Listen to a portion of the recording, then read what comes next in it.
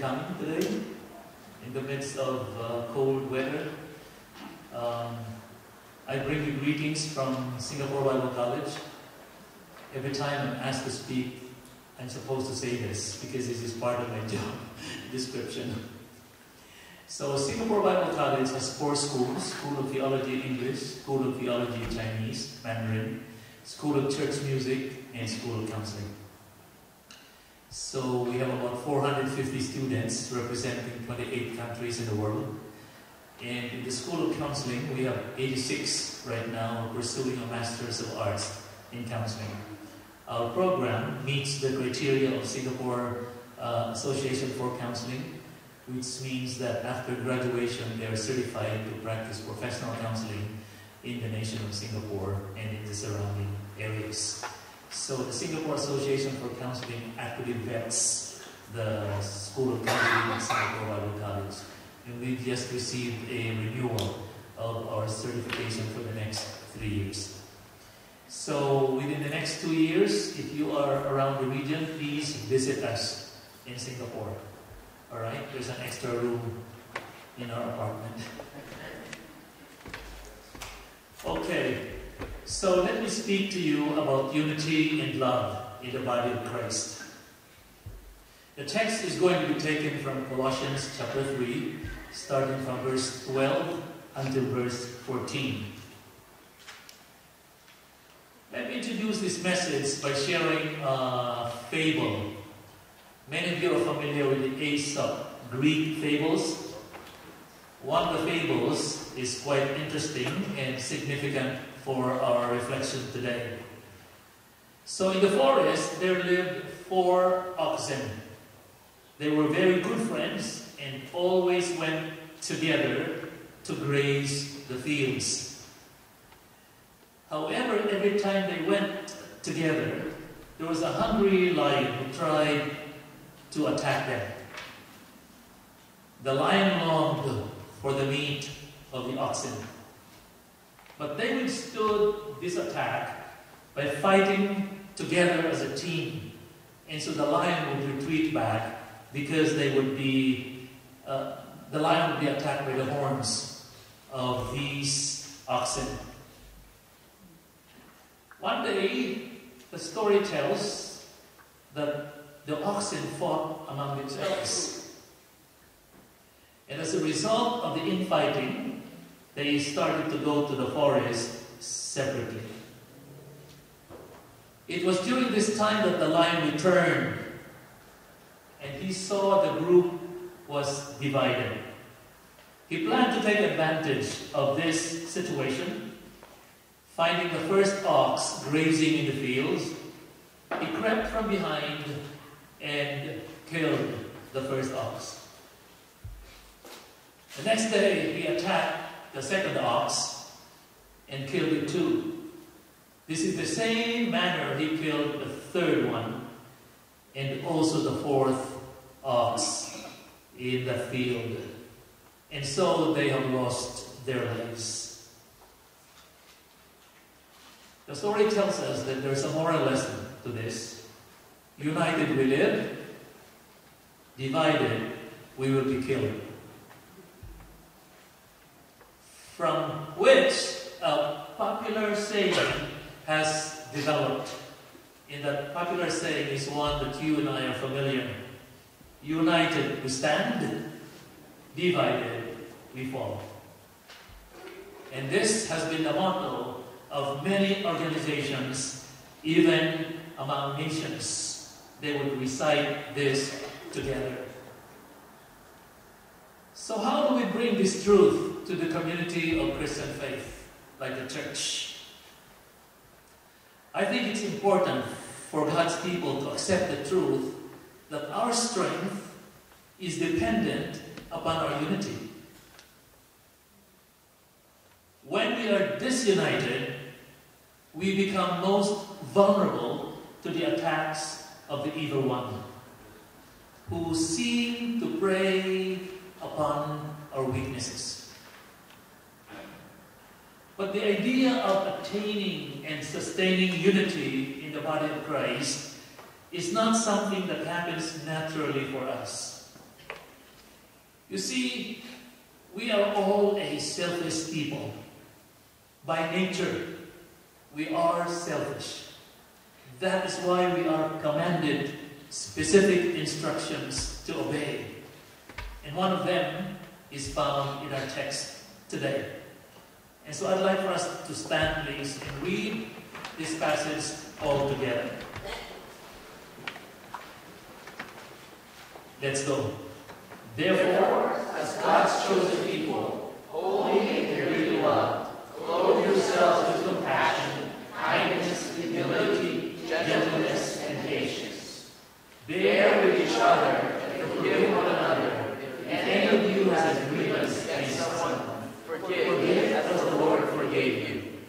And over all these virtues, put on love, which binds them all together in perfect unity. Be seated, please. Attaining unity in the body of Christ takes intentionality. And by that I mean you and I need to have a sense of purpose, that this is something that we wish to pursue.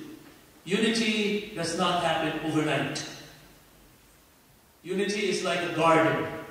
It takes a lot of hard work, along with personal sacrifices.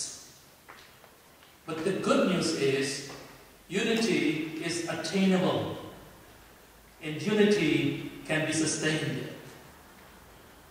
So today I'd like to share with you 3 ingredients needed for unity to bloom in the body of Christ. And when I go out of this worship service today, I'm going to ask each one of you, what's these 3 ingredients, including you all young people. So I'd like for you to remember what I have to say today. Are you paying attention? Or are you stealing your Facebook? Turn off the cell phones, put them aside, alright? And pay attention to what I'm saying. Are you okay now? Andrew? Okay, good. Give attention to your neighbors too. Stop looking at the cell phone when the pastor speaks. Okay? Because if you keep on doing that, you are being disrespectful. You'll get mad at what I'm going to say, but the next few days I'm going to be gone. So.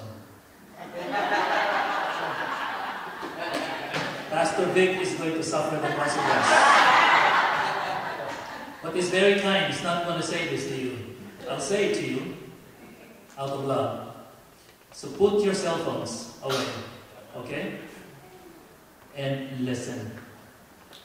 The first ingredient in attaining unity in the body of Christ is to develop the virtue within. Within myself. Verse 12. Therefore, as God's chosen people, holy and dearly loved, clothe yourselves with compassion, kindness, humility, gentleness, and patience.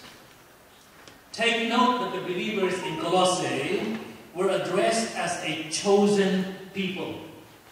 In other words, they were not picked at random to function as disciples.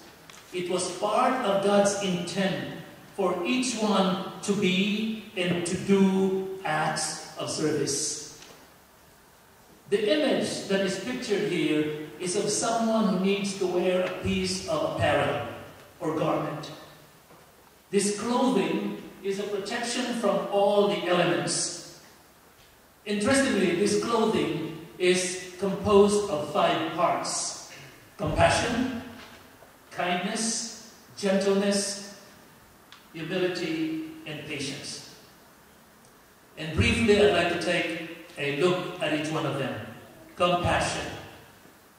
Compassion is the disposition aroused within when one is confronted with those who suffer and are vulnerable.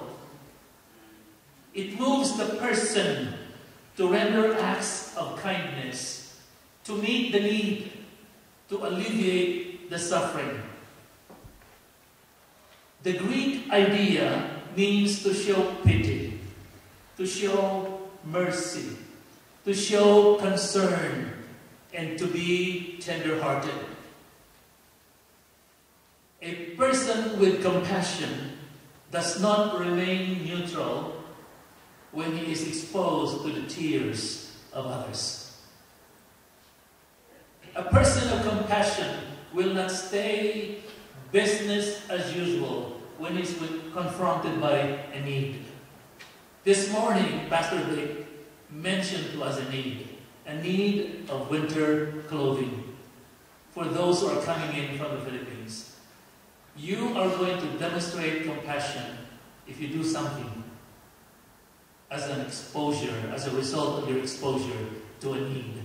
If you go home and do not do anything, what you're saying is compassion is not in you. The second is kindness. Kindness is a direct result of compassion.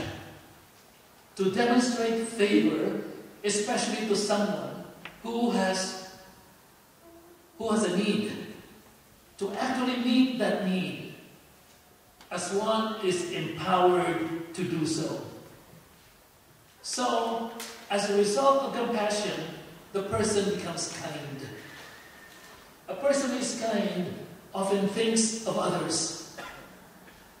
But his kindness usually stems from the fact that he has been recipient of God's grace. When you and I have been graced of God, we become kind to others. Kindness is quite different from goodness. Goodness refers to the disposition of character. So when we say he is good, we are referring to the personhood.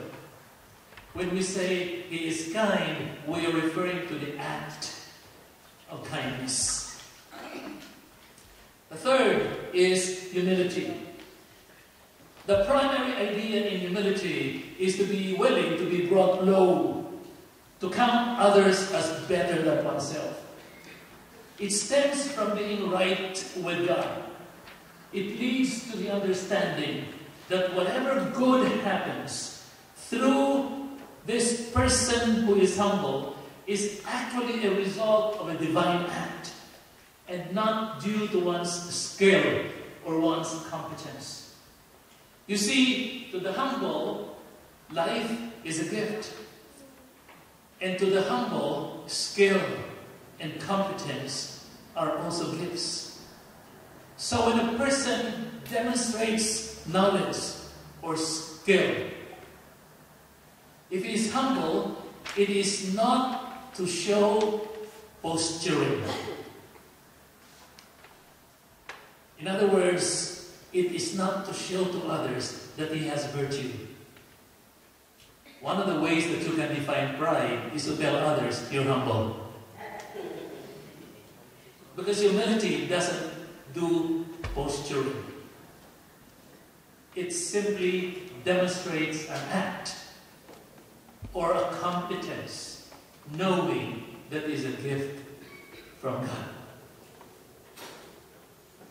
The fourth is gentleness. Following the example of Jesus, Paul treats God's people gently. In 1 Thessalonians 2:7, he writes, like a mother caring for her little children.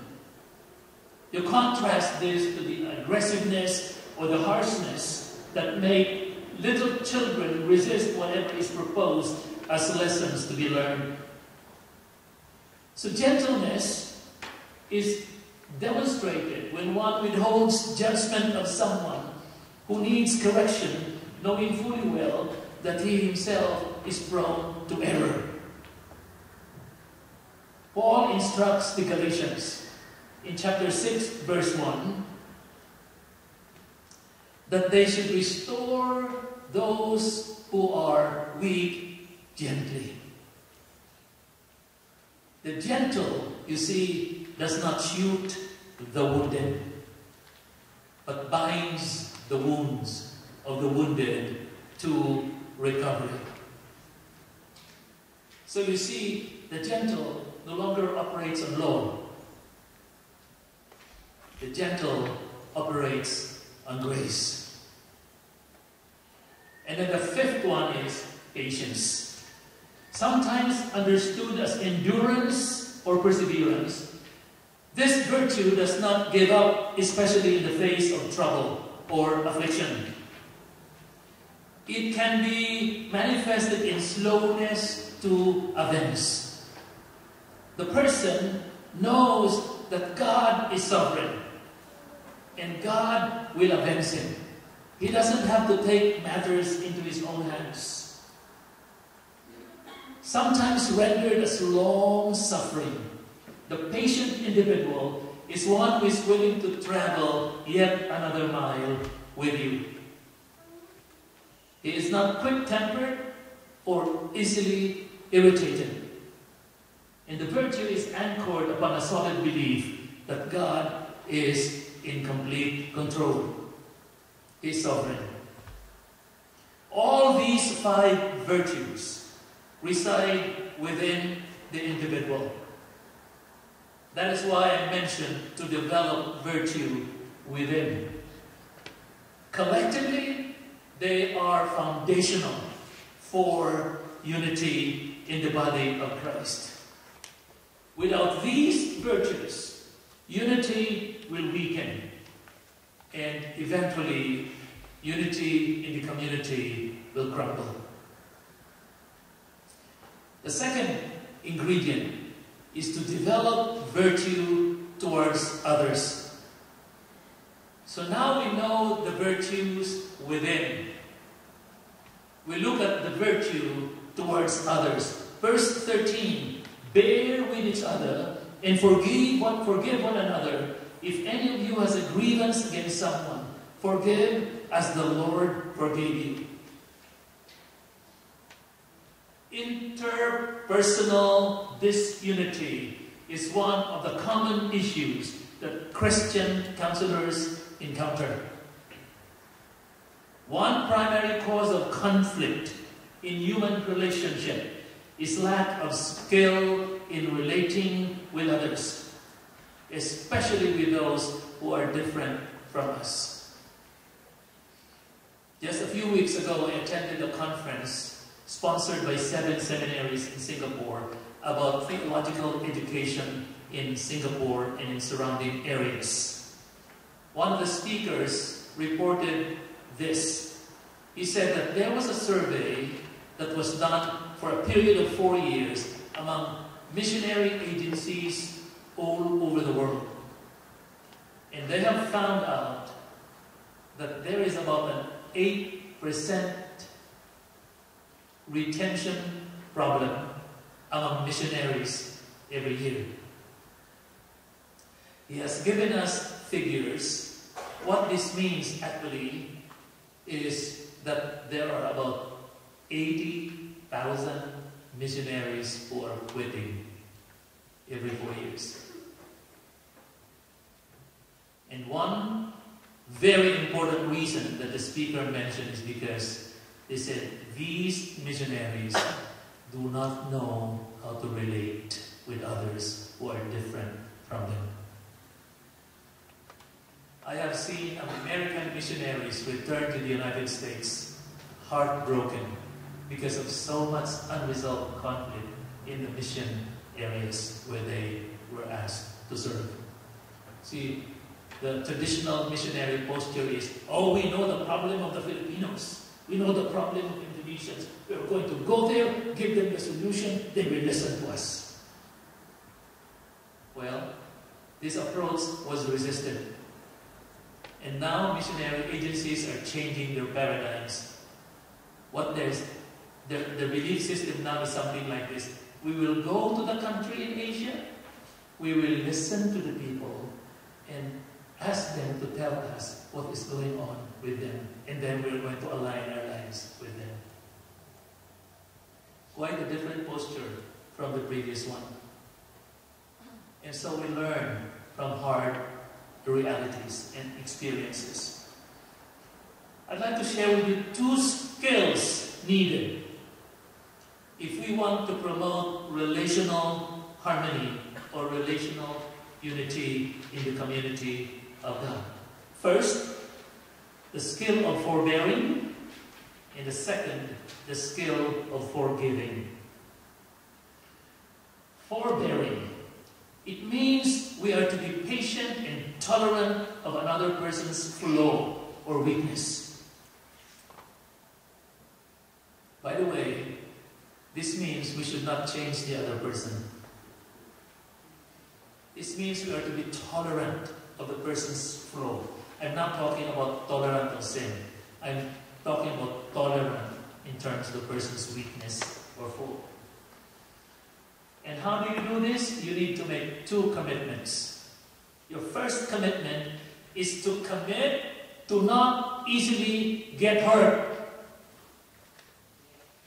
Hypersensitivity reveals lack of emotional stability. This commitment suggests you do not personalize every comment of another person that you hear and go home and look at the mirror and say, "Poor little me." You commit to not easily get hurt. The other thing that you need to commit is to not easily find fault. Fault finding reveals personal rigidity and could result into legalism. When I'm rigid to myself, I become legalistic towards others. People come to relationships to be accepted and to be understood. That's our primary need. All of us need to be accepted and to be understood. If the relationship highlights their fault all the time, they are not going to be sustained in that relationship.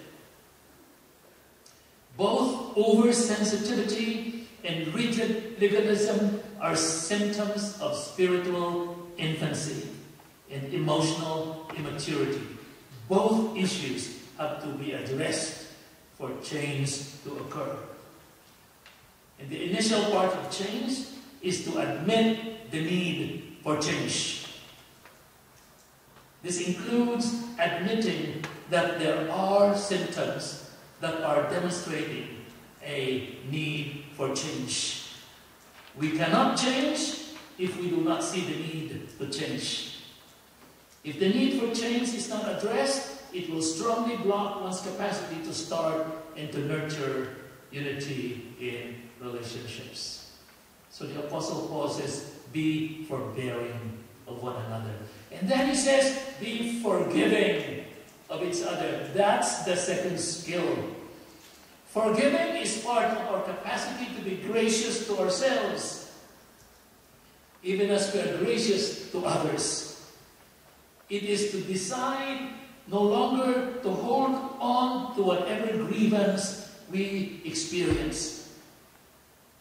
If you have a grievance towards somebody who did something that you didn't like, forgiveness is no longer to hold on to that. How do you do that? You have to make two commitments.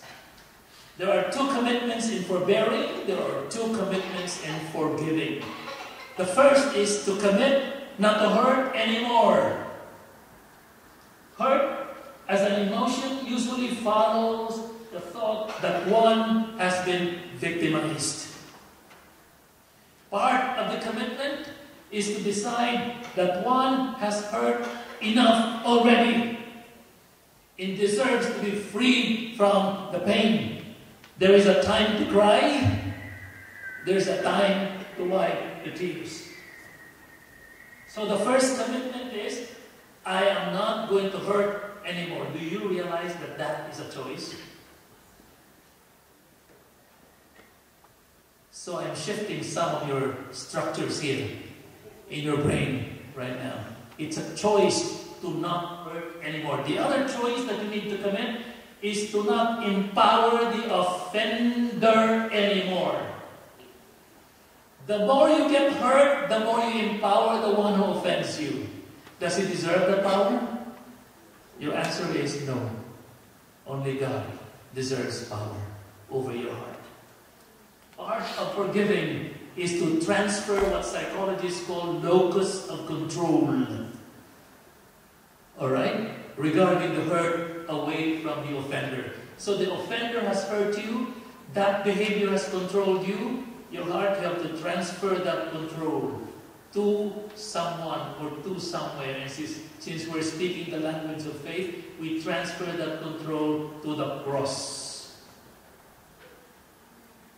So you say, I am not going to hurt anymore, I have hurt enough, I am going to release the offense to the cross. By the way, in case you do not know it yet, the cross can do a better job as far as the offender is concerned. Because someone will ask, Pastor Val, does that mean that the person will no longer be accountable? Of course not. The person will still be accountable for his offense, but he's not accountable to you anymore. He's accountable to the cross. You can begin enjoying your life. Yeah, because that person is enjoying his life. And how about you? You're still grieving. Oh, 10 years ago, he's not giving me the Christmas card. 2 years ago, he forgot my birthday. Release the offense. Okay? So herein is a very strong challenge for us. The Apostle Paul adds to his teaching this manner of forgiving. He says, as the Lord has forgiven you. This means that the forgiving person has also been forgiven. That's why he can be forgiving. Herein lies a common problem of all human beings, including some of us here in this community. We often want to be forgiven by the Lord, but we are prone to refuse to be forgiving as the Lord.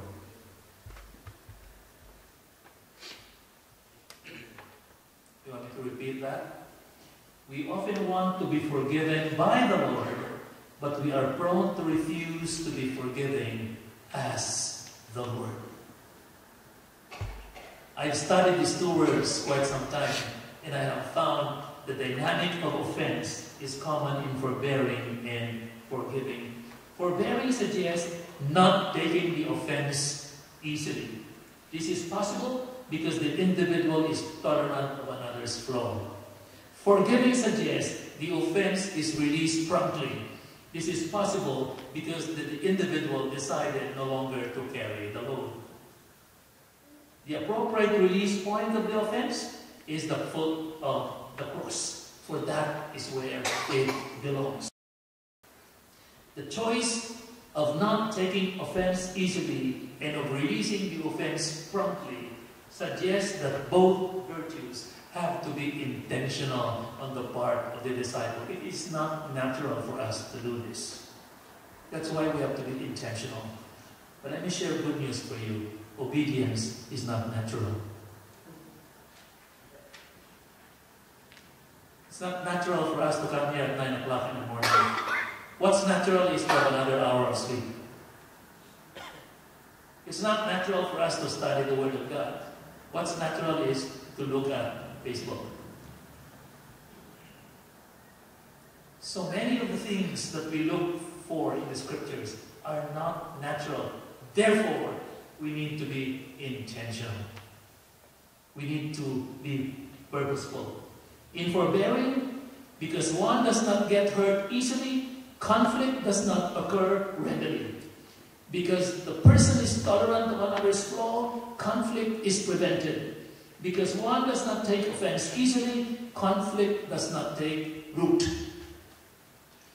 In forgiving, because one decides to hurt no more, broken relationships can be restored promptly.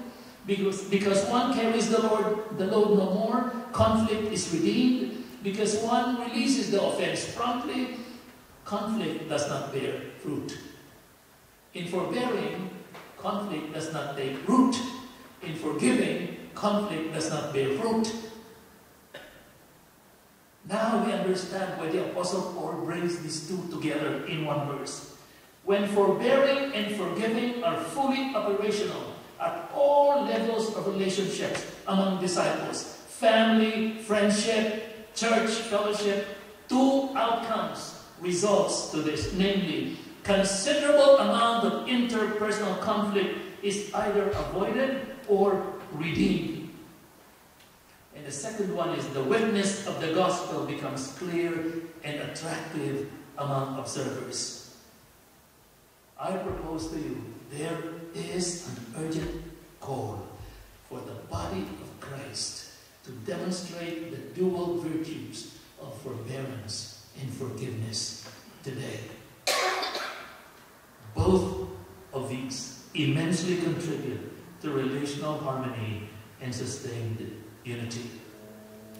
That's the virtue towards others. And because I'm a Baptist, the third point,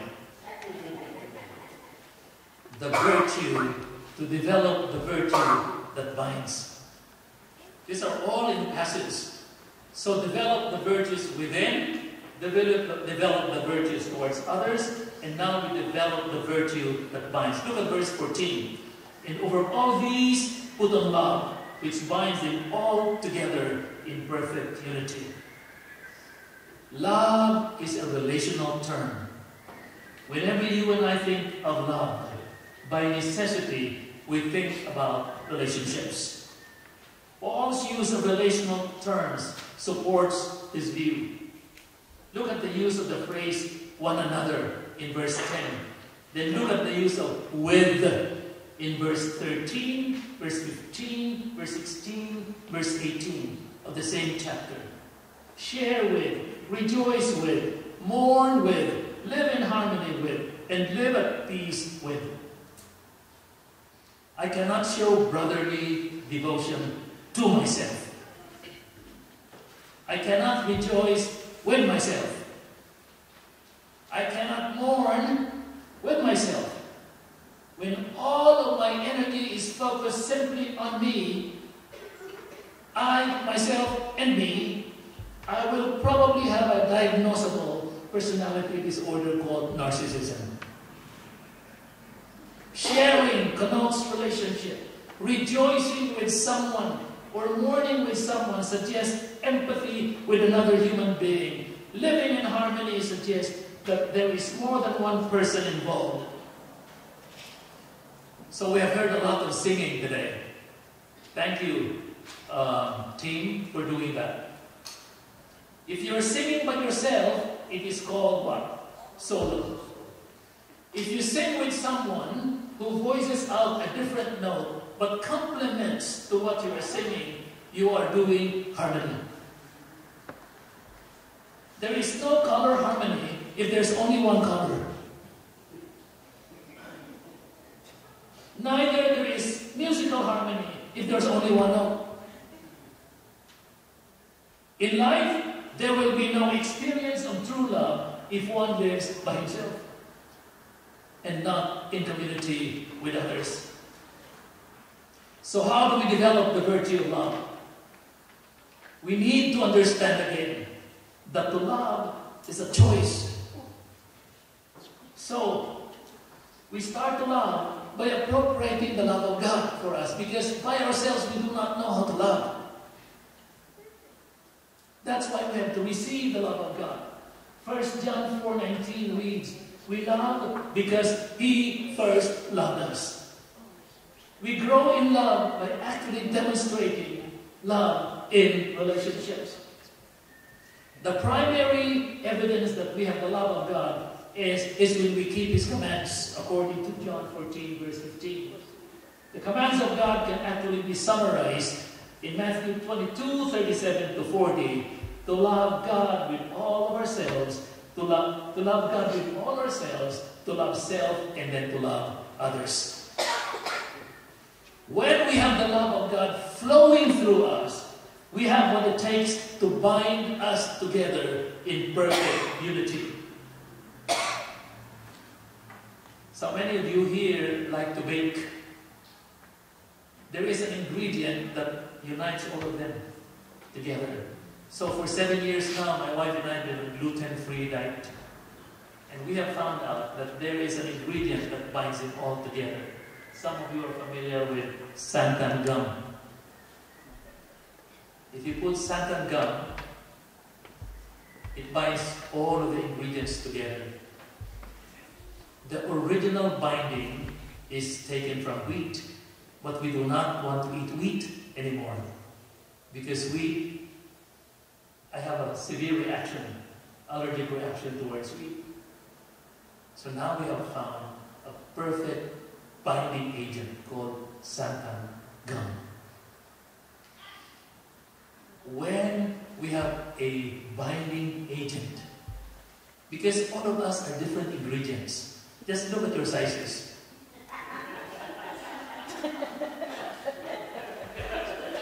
We're not talking about gender differences yet.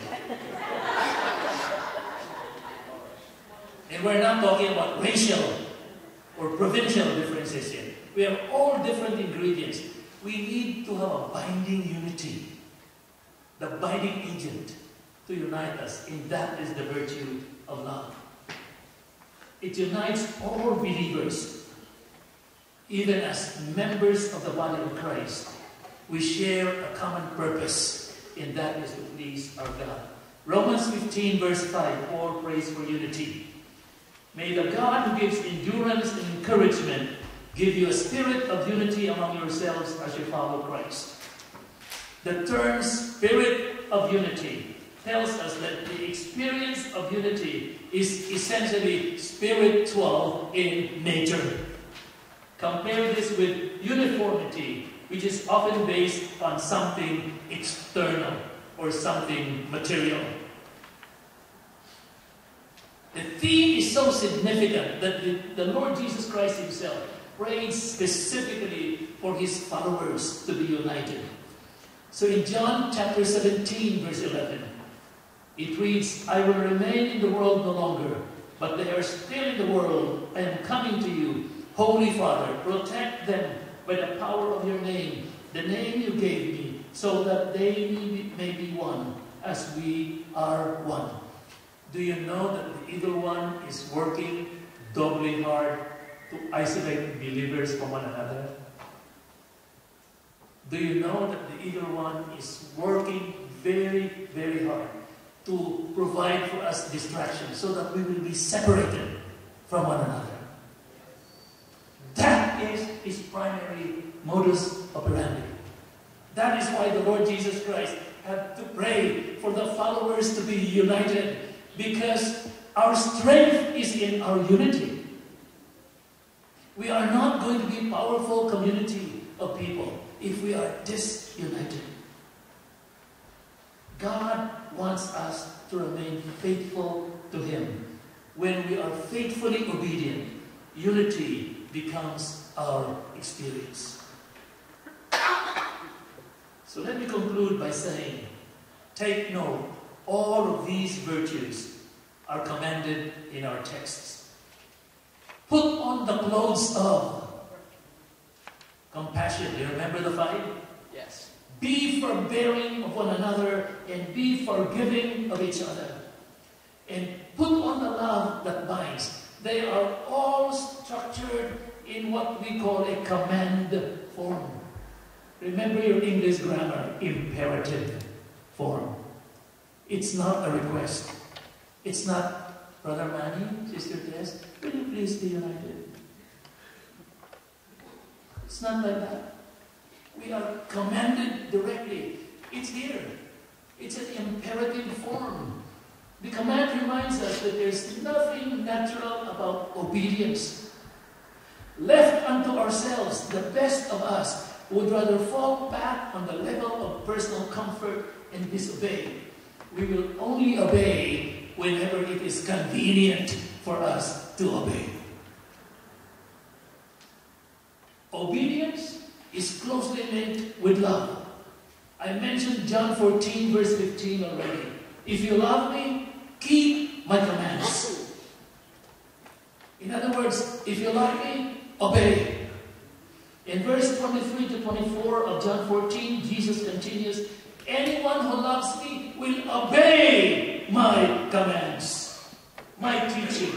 My Father will love them, and we will come to them and make our home with them.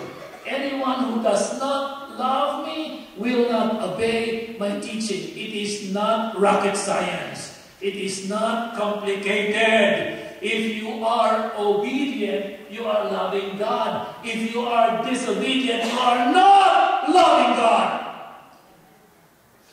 It is not complicated. Let's not fool ourselves when we say we love Him, but we do not obey Him. Sinong niloko mo? Says the Tagalog. I don't know about the Ilonggo or Ilonggo. Sino kintonto mo? Love na love ka, wala ka naman obey. Yeah, may Ilocano ba dito? How do you say it in Ilocano?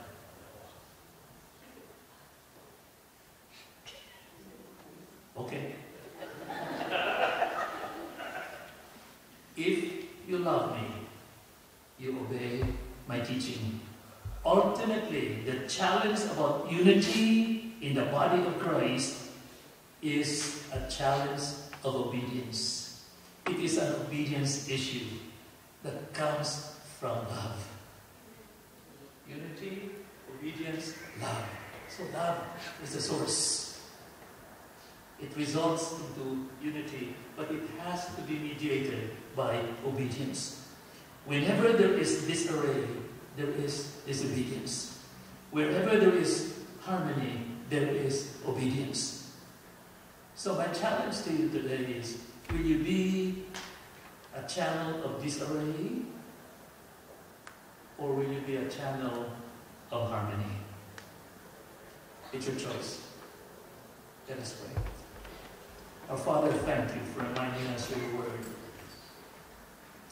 That unity is a very, very important ingredient of why we become strong as a community. My prayer is that each one of us, young and old, woman or man, becomes a channel of unity. How do we do this? By loving you. And how do we demonstrate our love for you? By obeying you. Thank you for making this clear to us today. And thank you for granting us grace. Because we reckon, Lord, there is nothing natural about obeying you. We have to be intentional. We have to make sacrifices. But when we look at what you have done at the cross, the ultimate sacrifice by the Lord Jesus Christ at the cross of Calvary, our sacrifice is really nothing in comparison. So help us to do this joyfully. For this is my prayer in the name of our Lord Jesus Christ and for His sake. Amen. Shalom, everyone.